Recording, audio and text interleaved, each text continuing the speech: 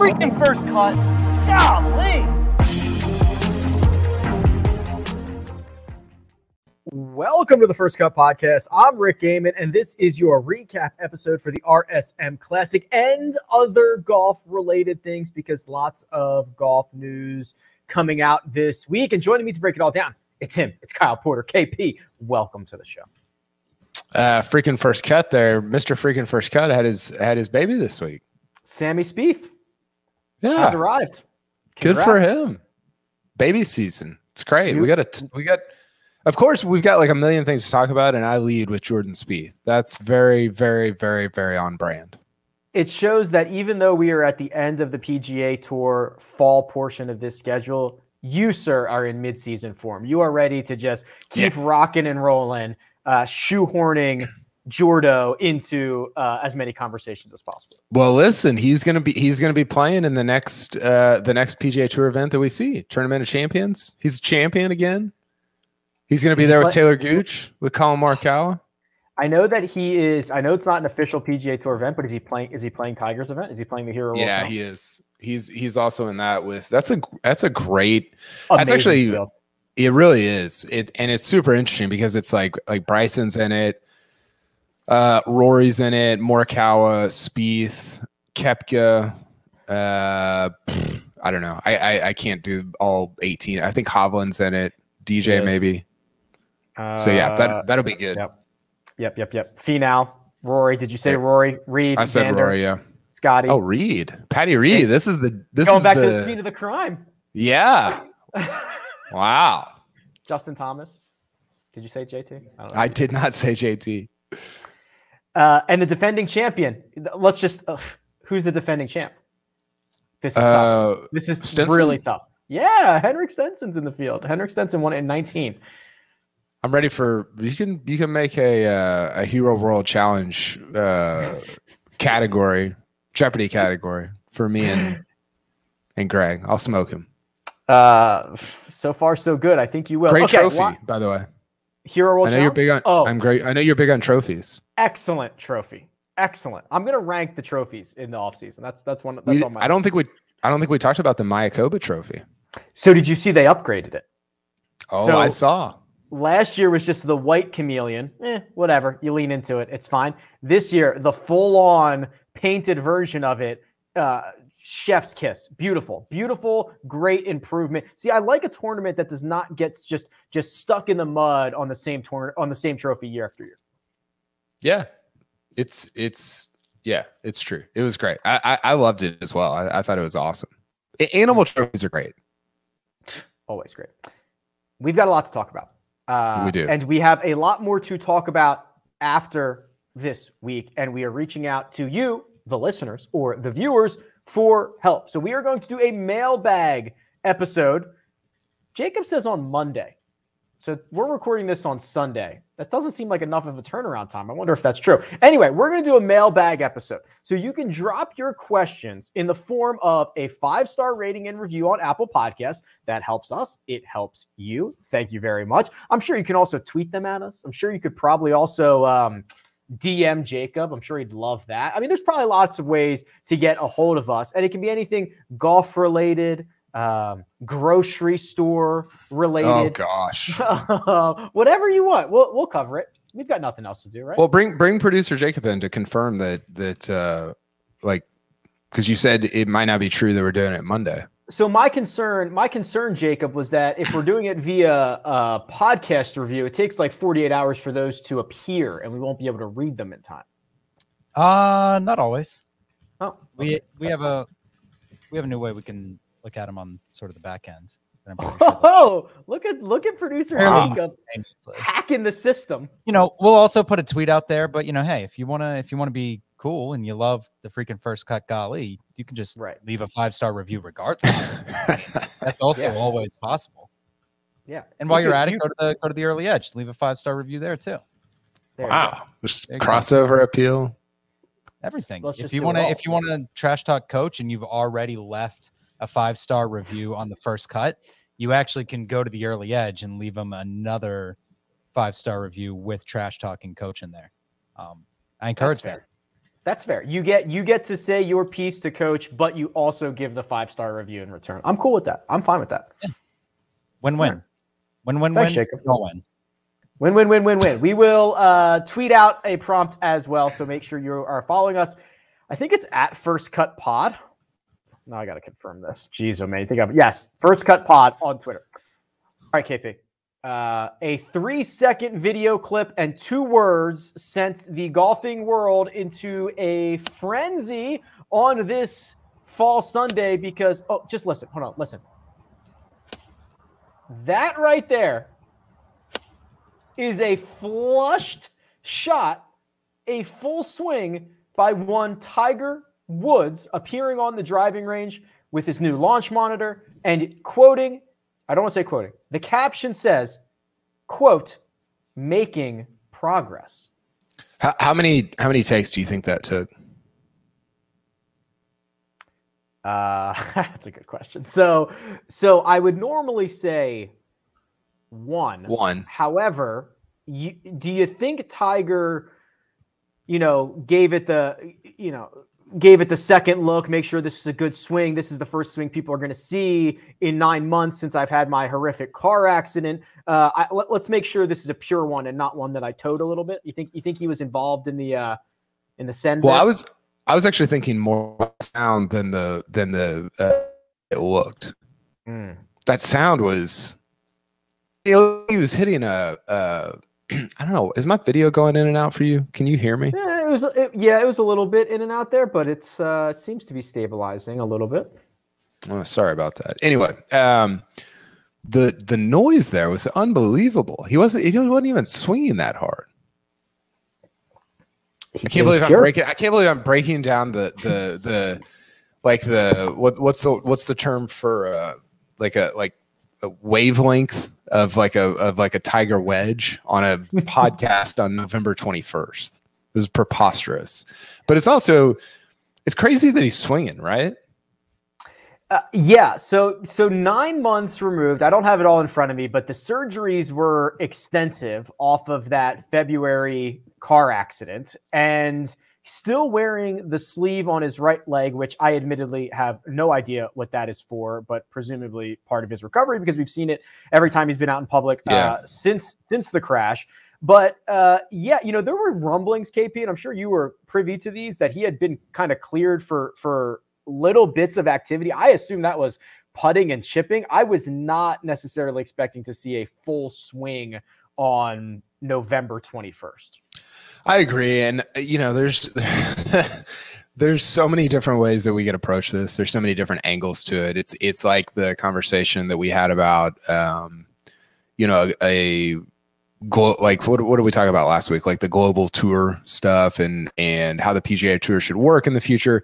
You could approach that from any number of angles. I think for me, it is, I don't know, man. Like I just haven't really cared that much about any kind of comeback that he made, because I think the most fun and compelling part of this kind of latter stage of his career has been his personal growth, like just as a human, and he's been as open as he will ever be about that. And that's been cool to watch. Like it's that sounds silly maybe, but just this sort of, it's almost like I think Tiger, it was really hard for him to mature and grow up at a young age because he was just like, it was Tiger. It was like, it was just, he was so different than like every other human that he was around. And it honestly, like, it would be such a tough environment to grow up in. And so it's almost like he's gotten to the other side of that a little bit, and he's seemingly maturing as a person. And I think that's really fun and interesting to watch. And I just haven't cared that much about the golf side of it. But I know a lot of people do. Now that we see it. Yeah. Well, yeah. And a lot of people do. And I think it is compelling.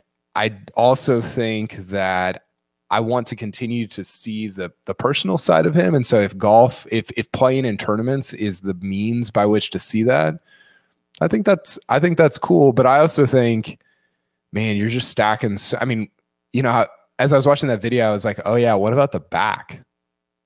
That was the surgery he had in December. He had a back surgery in December, I think it was. Car accident in February. I think it was January. Was it? Oh, is that close to it? Yeah. Okay. Yeah. And I just feel like it's just easy to forget about all the stuff, and I go back to after he won the 2019 Masters, there were different articles about like, hey, this back surgery that he had, it might be a good short-term fix, but in the long term, it ain't good. And so how does that affect, how all of this is going to go? So I don't know. There's so much to it. I think he'll talk at Hero, right? Like he'll probably talk there, which I think will be, I think that'll be really interesting. Yes, that is likely the next time he goes on the record with anything. I agree with you. I'm at peace with like, if Tiger never plays another event, good for him. Like be healthy, be a dad. It's all good. Like I don't need you to come back and get 83 or even try for it. But if this is what he sees his future in and competing again, and listen, we're one swing on a range compared to competing at the highest levels of golf. But I know that was the immediate reaction for the vast majority of people who saw that on Twitter was, oh, Augusta's 5 months away, which is the initial reaction.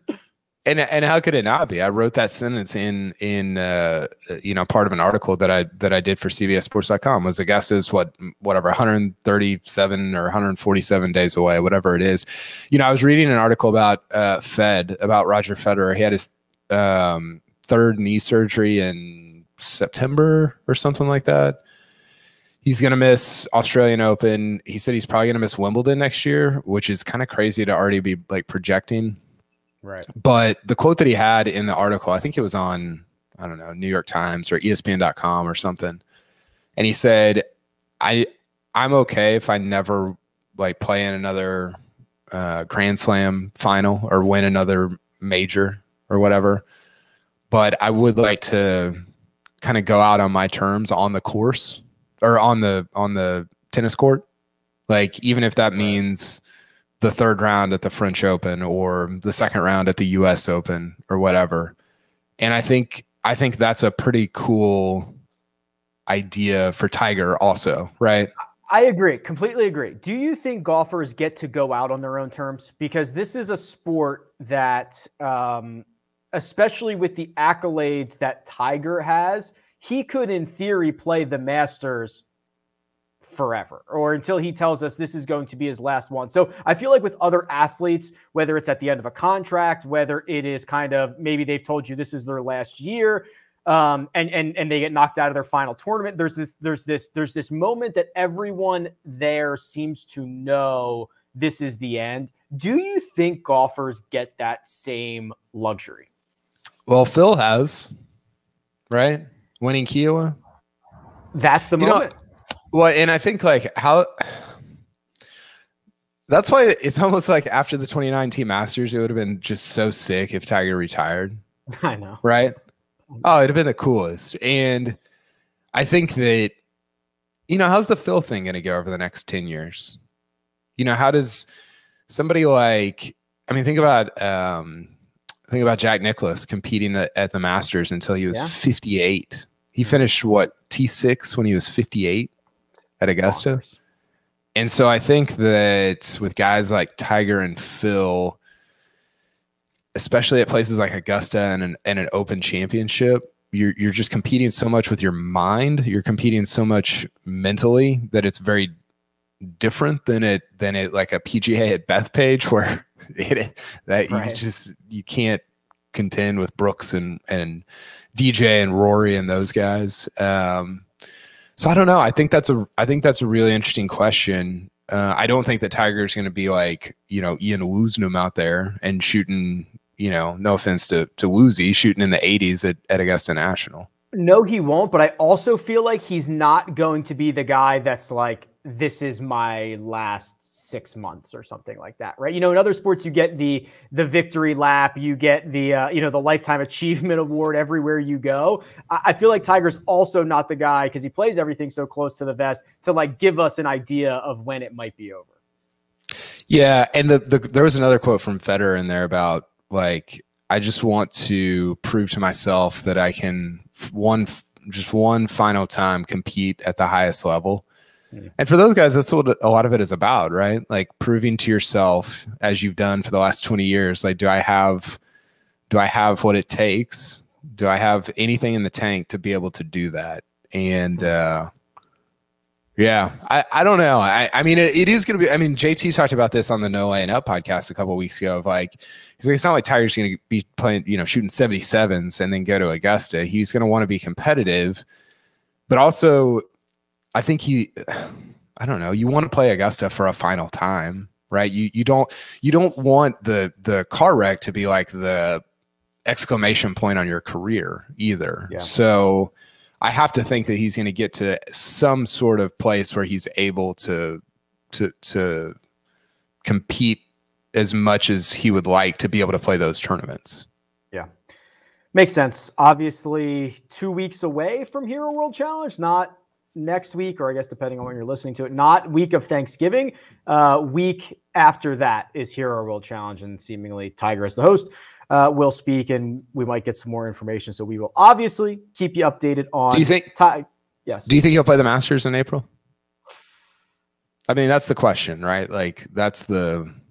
I'm at the point where I will say no, and I will be thrilled to be proven wrong. Like if you're counting out Tiger Woods at this point, that's on you, right? He has made a living of proving everyone wrong. I should not do a swing change or multiple swing changes while I'm in my peak. The surgeries, the injuries, coming back, finding a way to get it done. I'm not going to say I think it's a long way from hitting shots on the range and tweeting out making progress to playing at the Masters, especially when you're right, he's not going to go there if he doesn't feel he's ready. So I will just protect my heart and say no. And if he shows up there the first full week of April, I'll be thrilled.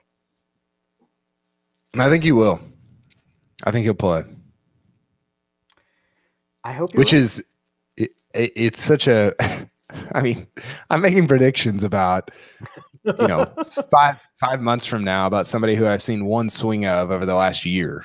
So the real, like, we could dive into the conspiracy theories. Like, what if this swing was from 4 months ago and now he's way further along than he's even showing here? And he just shows up in Augusta like rocket and rolling.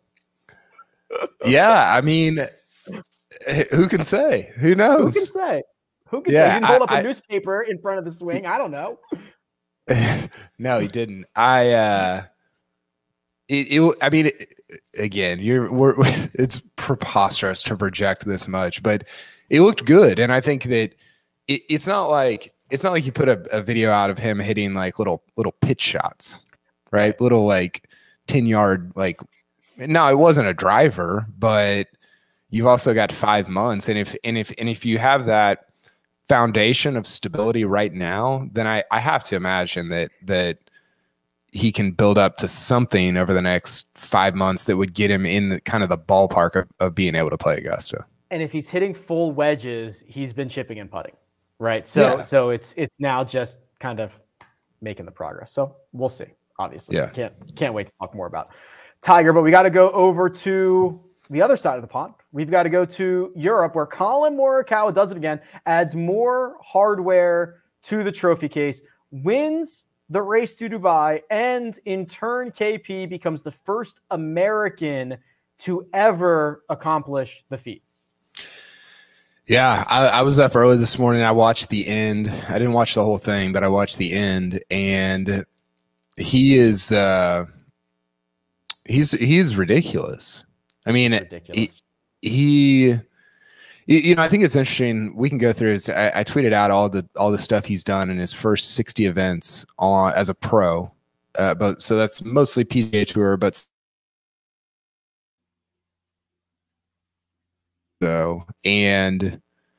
I think the craziest part about him I mean, he was like lights out with the putter late, and it kind of made me think about, remember his quote at the Open Championship where he's like, I know I'm not a great putter, but also when the chips are down, I'm a freaking great putter.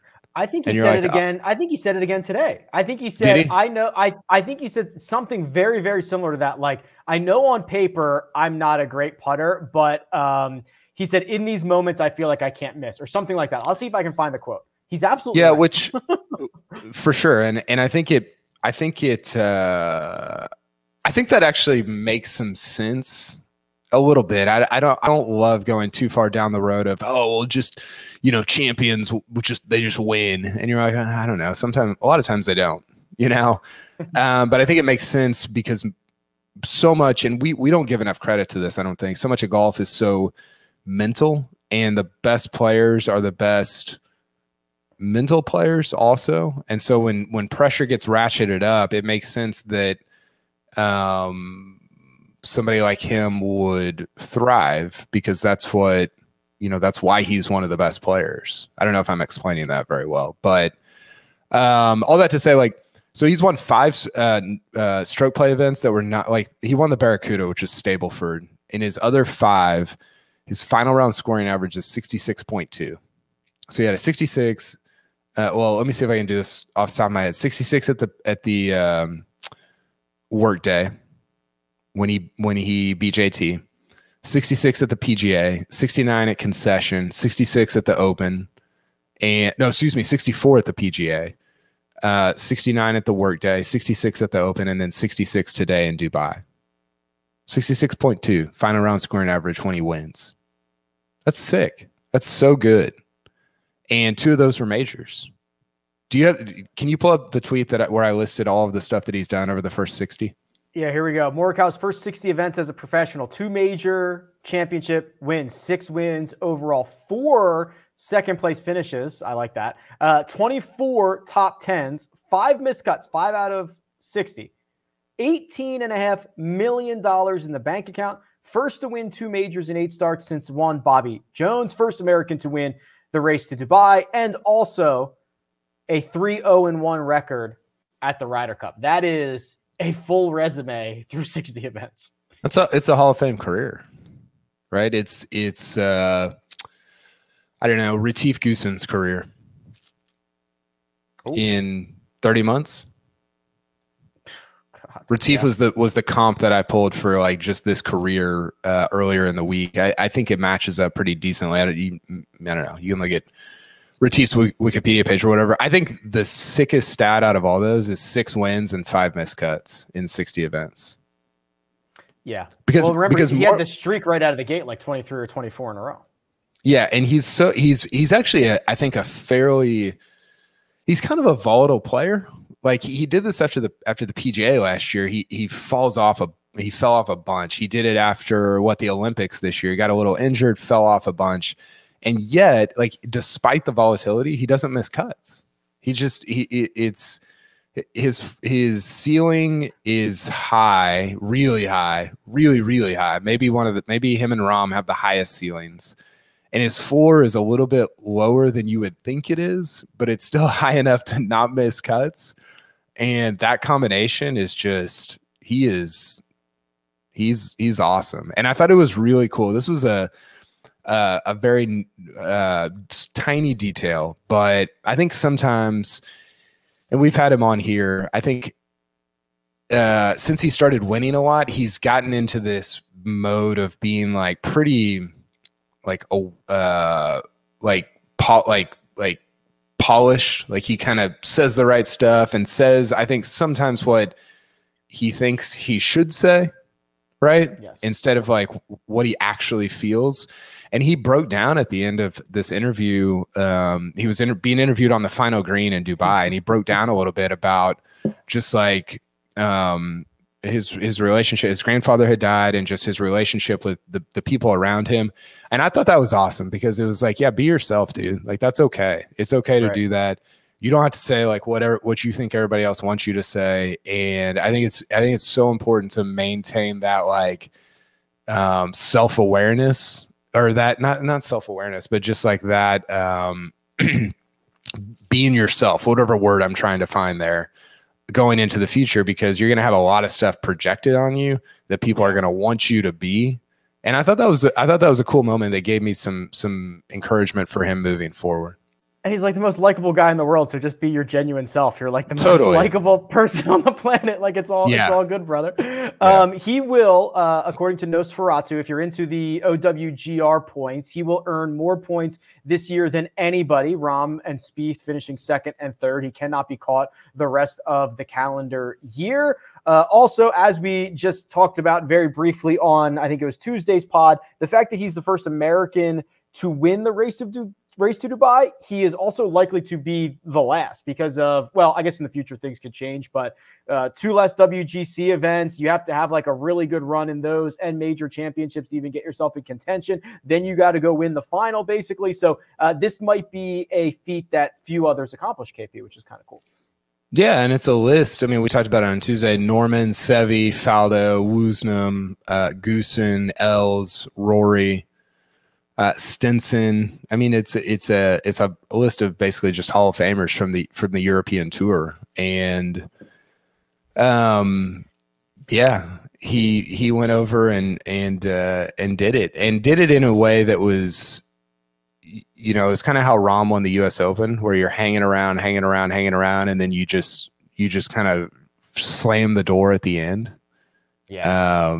Over guys, I know we're going to talk about Rory, but over guys like Rory and I can't remember I don't know who else was. Fitzpatrick played really well on Sunday, and that seems to be a little bit of Morikawa's MO, is just to hang around, and then slam the door. And that's why I think, like, having, you know, we hear this talk about like 54-hole PGL events. It's like, man, 72 is such a great number, right? 72 is a great number because it's long enough to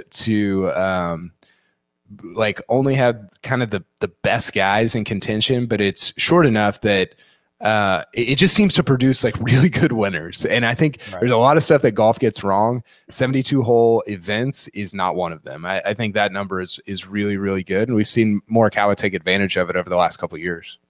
Well, if this was a 54-hole event, it would have been Rory McIlroy's, but it was not. 72 holes. Rory slept on the lead Saturday evening and shot a 74 in the final round, including a couple of tough putts coming down the stretch. He ends up finishing in a tie for 6th. And KP, the thing that was dominating Twitter moments before the Tiger video dropped was the photo of Rory McIlroy. And I laughed because I don't know another emotion. It looks like he went full Hulk and ripped his shirt. He's frustrated, maybe in the scorer's tent here, and he kind of took it out on the old Nike polo. It reminded me of, do you remember Patton Kazire trying to rip his hat in half at the BMW? Yeah.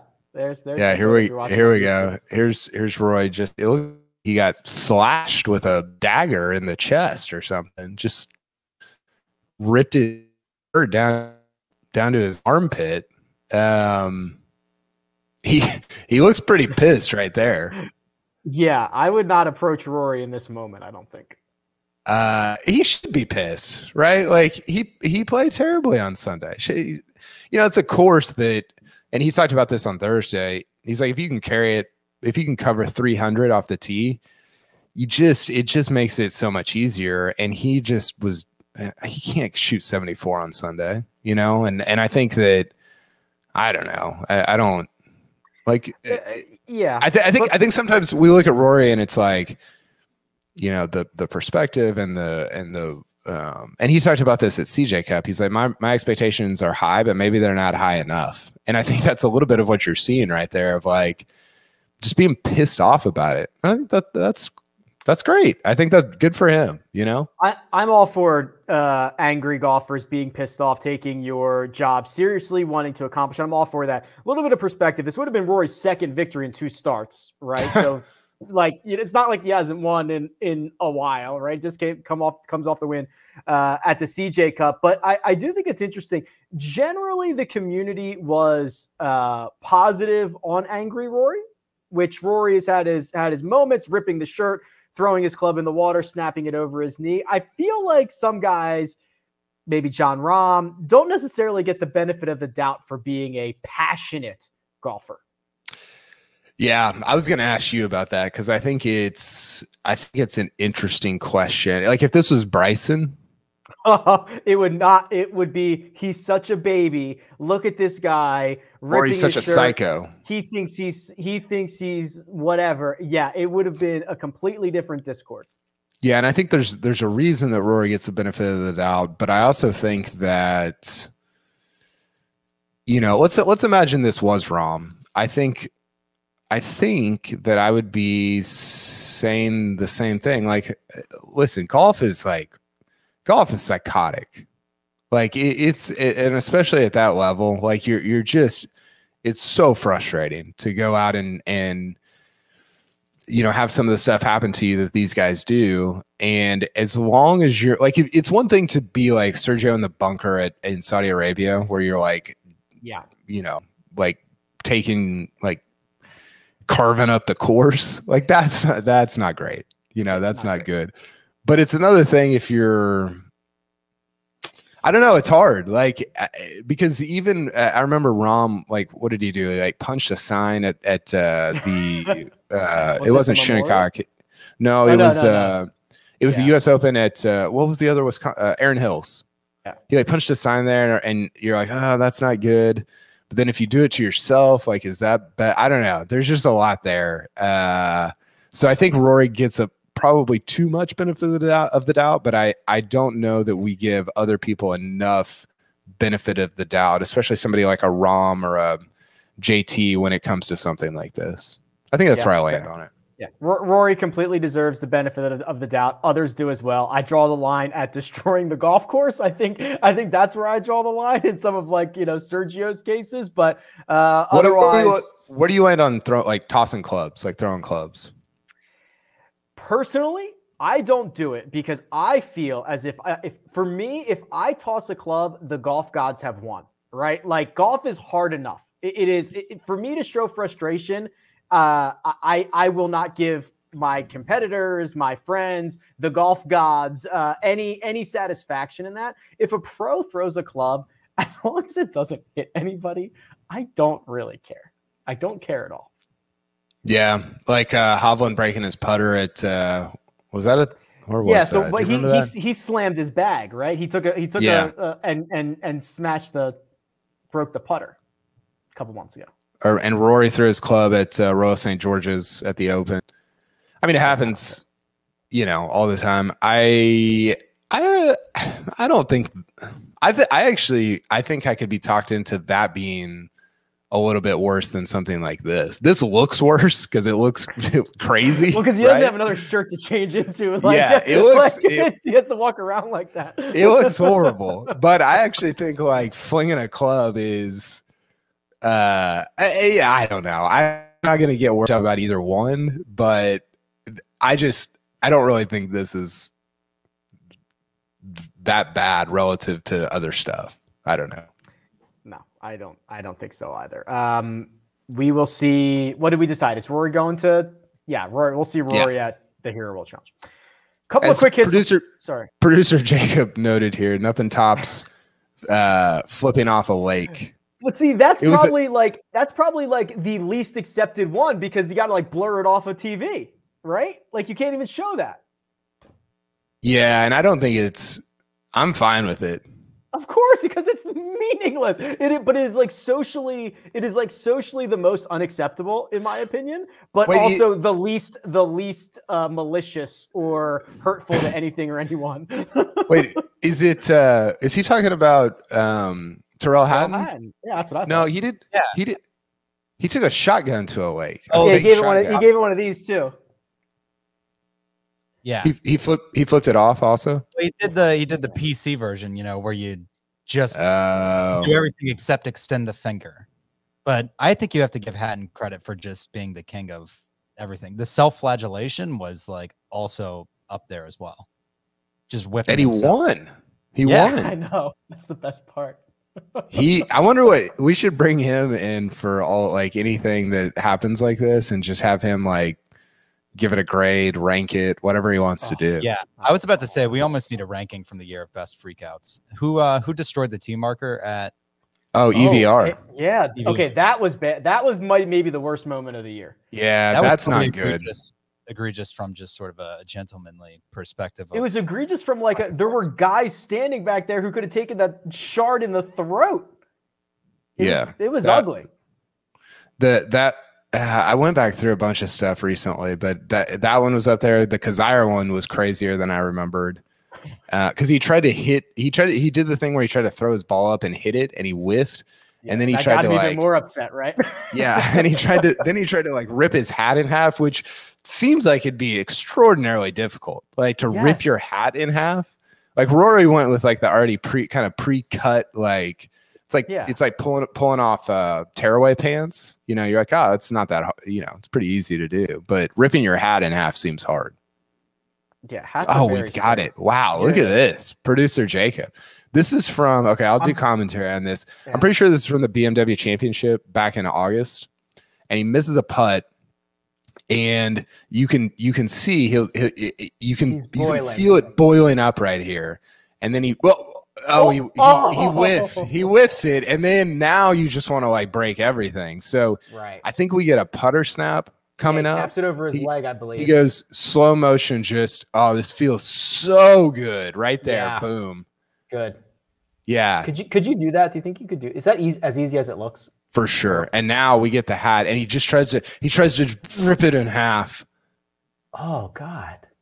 Yeah. And did he try to separate the bill from the rest of it? Is that the tear point? Where do you go for that? I think that's the spot. I think where the bill meets the like the back, like the side of the hat. It's got to be the place to go. Yeah. You got some leverage there, and I think he got it. Like I think he did rip it in half. Great work there, producer Jacob. When he missed the putter, when he throws the ball up in the air and whiffs it with the putter, and then just leaves the ball behind and doesn't even like go, it's like he's at 100 in that moment. For sure. He's just steaming. Very good meltdown. Quick odds and ends. We're going to talk about Talor Gooch because he deserves it, but quick odds and ends. Jin Young Ko, unbelievable. Wins the LPGA, top honors. How about this stat? 63 greens in a row she hit this week. I've not hit 63 greens this year. I have not either.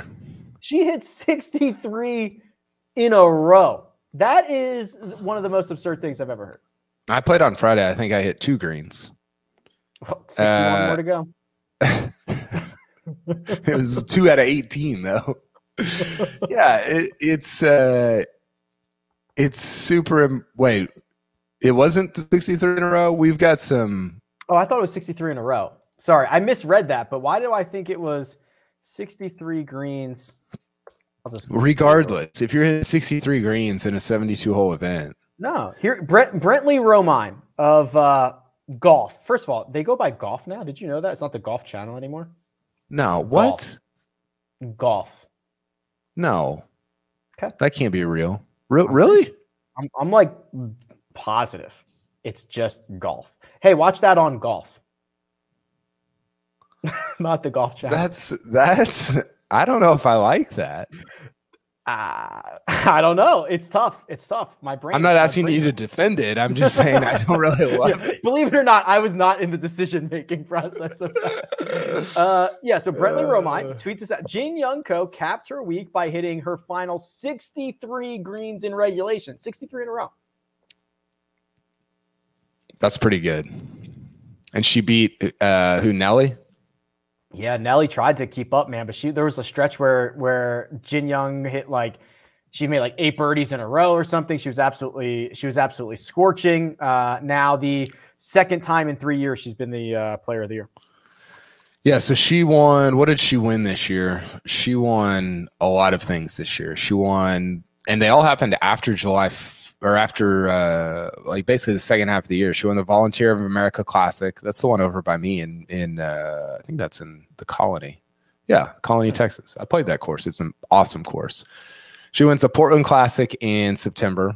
She wins the Cognizant Founders Cup in October, BMW Ladies Championship in October, and now the Tour Championship. And 5 of her last 9 events she won. It's crazy that she hit the last 63 greens in a row and won by 1. Yeah. The degree to which, you know, the ladies on the LPGA just carve up these courses, it's you know, because they're doing it differently than sometimes happens on the men's side, although they have they often overpower courses as well, but the consistency they have, that like I'm almost not shocked that Jin Young Ko would hit 63 greens in a row. It's a shocking thing, but it's also like, if you watch the consistency with which a lot of them play from tee to green, it's unbelievable. I mean, it's staggering, and that's why I think it's so fun to marry that to going to. I think of what was the U.S. Open course a couple of years ago, Charleston. Yeah, producer Jacob will know that's his that's his area of the country, of the Southeast region. Country Club of Charleston. Country Club of Charleston. So when you marry this classic, amazing course with their ability at the highest level just to be super consistent like that from tee to green, I think it's fascinating to watch. I think it's really, really fun to watch on the LPGA. $1.5 million headed to the bank account there, and that will probably be more next year because lots of purse increases for the 2022 season, with nearly $87 million in purses. Across Good for them. That's awesome. Like, yep. I think that they have a ton of interesting, great personalities at the top there, and you know, I think even this year I've just become more.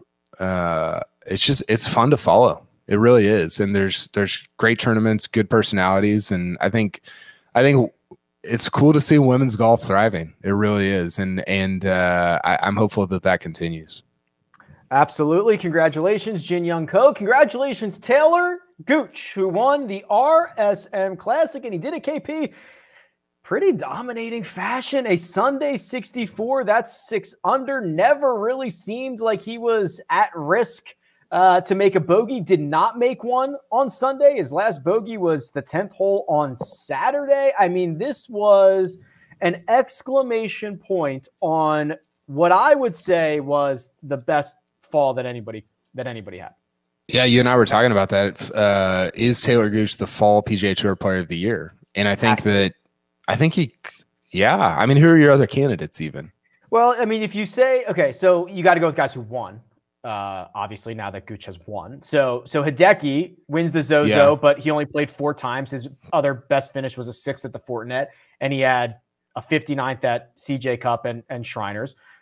Shriners was like a 67th. Rory, let's see what Rory did. He only played once he played once. I think that's part of the problem is guys that it's hard to judge four rounds against somebody like Gooch, who played in, I think, 6 tournaments.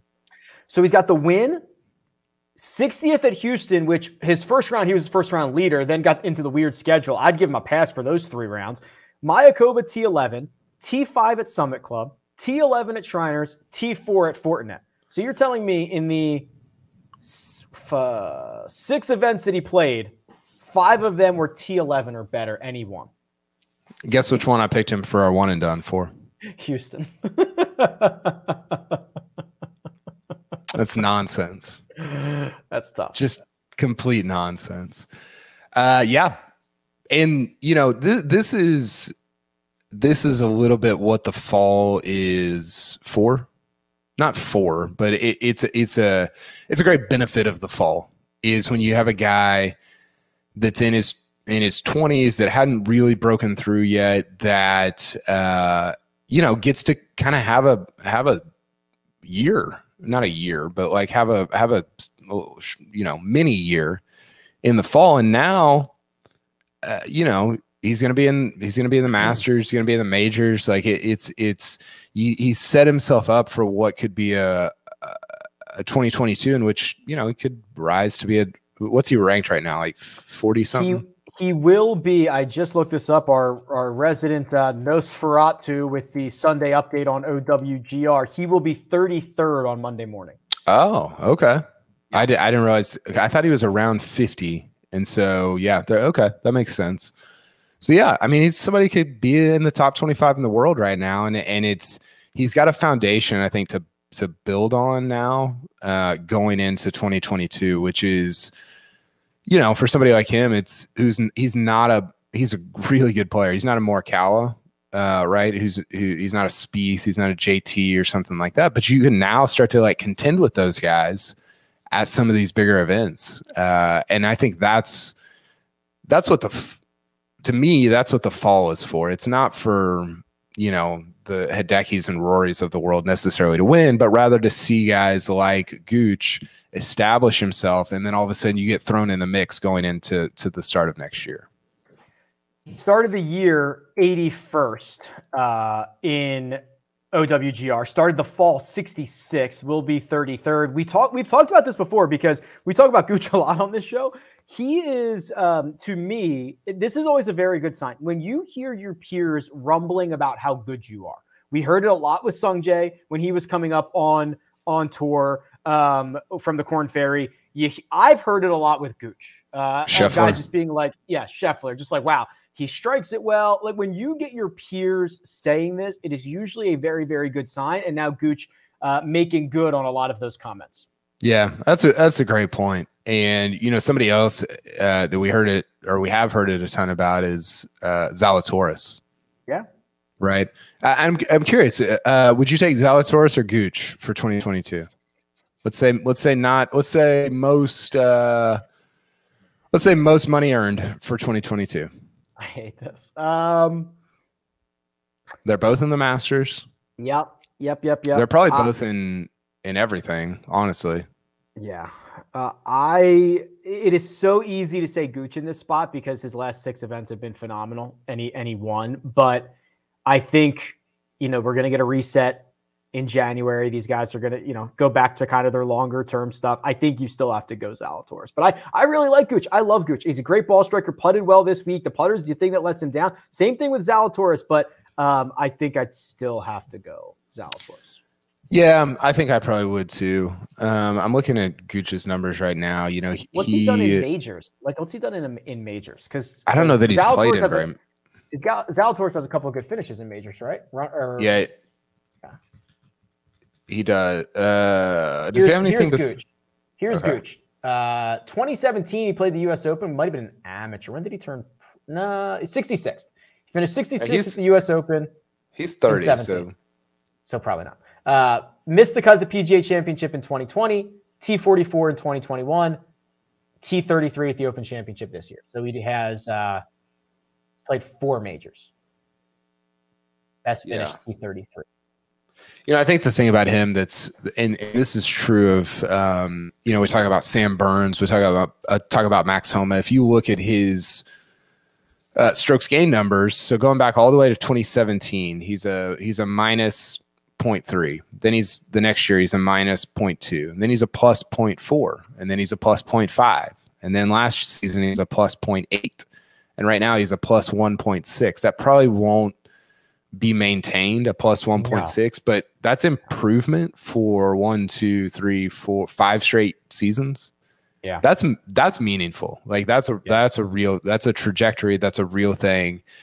And I always think it's impressive because I think it's emblematic of a ton of work, right? You don't just fall into improving your strokes gain number by a full stroke over 5 years per round.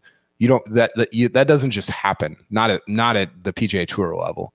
It might happen for me and you because we don't play enough, but not at this level. And so I think that's cool because it signifies that somebody is learning and putting in effort and putting in work, and now getting a tour win is kind of reaping some of the benefits of that.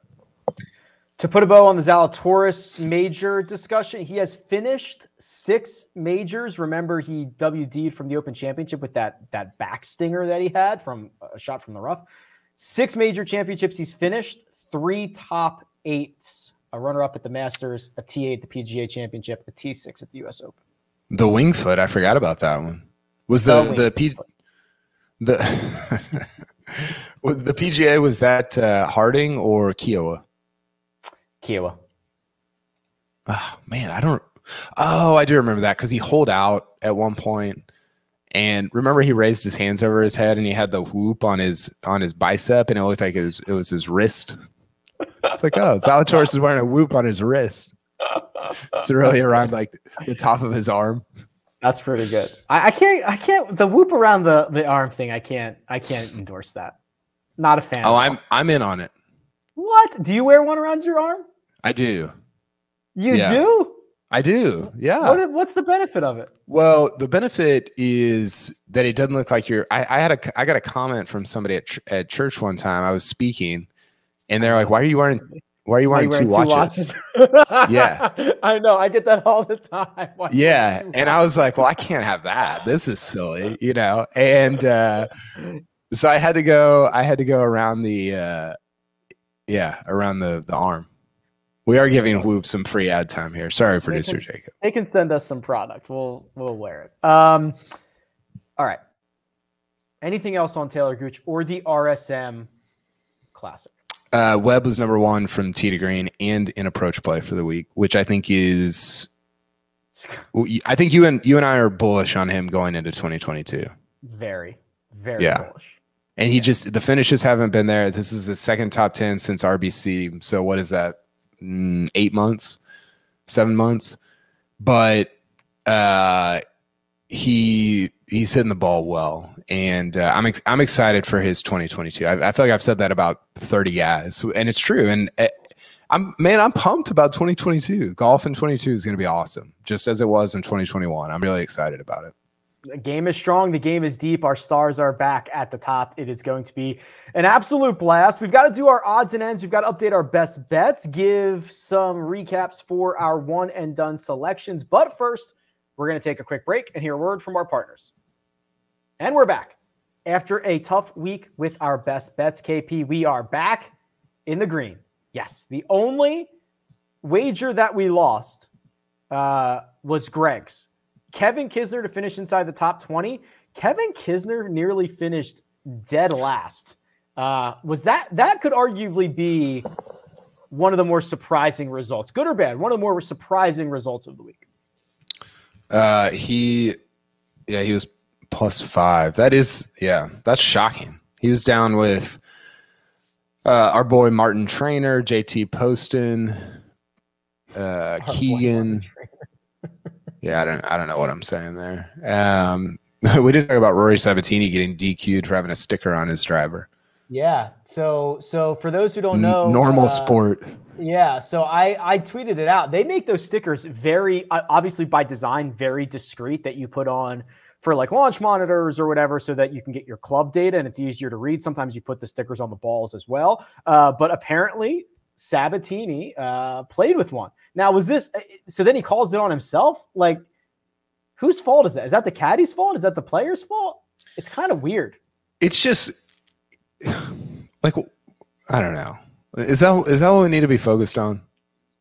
We've got all this, like, we can't go to Winged Foot in 3 years because players are too long. And it's like, well, you got a sticker on the back of on your club. You're disqualified.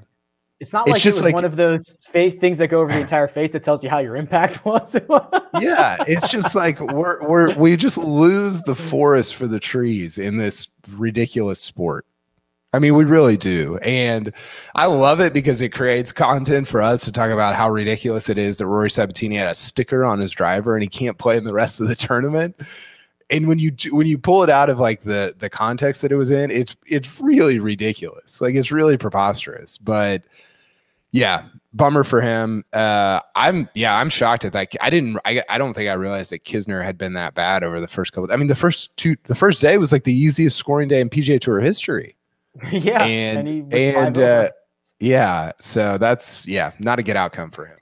Louis Oosthuizen also down at the bottom of the board because he withdrew after his opening round, or I guess it was more accurately probably before his second round, because I think it was Friday morning, which was beneficial to me because I had Russell Henley at even money over Louis Oosthuizen, so that's a cash for me. Coach didn't give the Gooch enough credit. Gooch over Adam Scott -125, but that was just a matchup. Should have took the 34-1 or 38-1 for Gooch to win, but that puts Coach in the win column as well. And KP, you went a little longer, 200-1 in a 3-ball. Adam Scott does indeed beat Kevin Kisner, who we talked about, and Alex Noren to win this best bet for you. And quite frankly, because those two missed the cut, you did not even have a sweat, my friend. Congratulations. Yeah, I wish it was 200-1. It was actually just 2-1, I think. Did I say 200-1? Yeah, that would have been Plus sweet. 200. I would have loved that. Sick. If you can get any 3-ball at 200-1, you take it. I don't care who For sure. It could be Rick and I playing a best ball in the Arnold Palmer in March. You should take that. We'll beat somebody 1 out of 200 times. Come on. Totally. What Greg mentioned on Tuesday almost happened though, where we all had like guys in each of the bets, and that we almost all cashed out, even though they were kind of going against each other. By the way, I think Louis is like has very much for me become like kind of Brooks light, right? He kills the match. Then in these other events, it's like, well, Louis hurt. He did, he doesn't care as much about the non-major. Like it's just like the pattern of what they do, both at the majors and the non-majors, seems to match up quite a bit. Interesting. I hadn't thought about it that way. Okay. I was trying to think of the similarities between Louis Oosthuizen and Brooks Koepka, but I guess that makes sense. There are none. But Louis thrives at the majors. Obviously, Brooks thrives at the majors. Louis, I don't know. You watch him in other tournaments, you're like, I guess it's, he's fine, but he doesn't really make a ton of noise, and then he'll be injured every once in a while and be out for a while, but then he'll show up at the majors, and you're like, well, Louis is probably going to top 10 this week, just like Brooks. So I don't know. There's a lot of similarity there. Interesting. Keep an eye on that moving forward. So 3-1 in our best bets, which leaves us with one final thing to do, give the one and done update. And frankly, there's not all that much update to give. We didn't do all that well. KP, you, believe it or not, win the week. Well, you tie at the top for the week. You had Russell Henley. He got you 72,000. He moves your total up to 616,000 for the year, but quite frankly, that 72,000 was better than what everybody else did. Yeah, I wish I could flip-flop these, though. Put Henley back in the Houston slot and take Gooch for RSM. I did those backward. But, yeah, that's fine. Not a great outcome, but I don't know. I made up ground on most of you. Yeah. Sia and Jacob had Corey Connor. So Sia moves to 694,000. Jacob moves to 3 million. Jacob's still in second. Coach and Greg both had Kevin Kisner. They're going to get $0. And Mark and I both had Scotty Scheffler. We're getting 16,416. So I don't even think any of the order of the standings actually changed here. And I used Scotty Scheffler and got only 16K, which is not ideal, my friend. No, it's not ideal for somebody like Scheffler, who's the top 20 guy right now. I feel less bad about Henley getting 72 than you should feel about Scheffler getting 16. For sure. Yeah, for sure. So, yeah, I don't we're not going to do this again for 6 weeks. I mean, the one and done. We'll do this again tomorrow, but we're not going to do a Hero World Challenge. Oh, maybe we are. I mean, I'm sure Jacob will probably do the shark shootout on us. I mean, who knows? QBE. Yeah, I mean, we'd have to like burn a star unless, there's a lot of stars in the Hero. I don't know what the prize purse is. I'll take Stenson. That would be a good one to use. I was going to say, I think everyone would just take Henrik Stenson and there would be no net gain or guaranteed loss. Money. Yeah.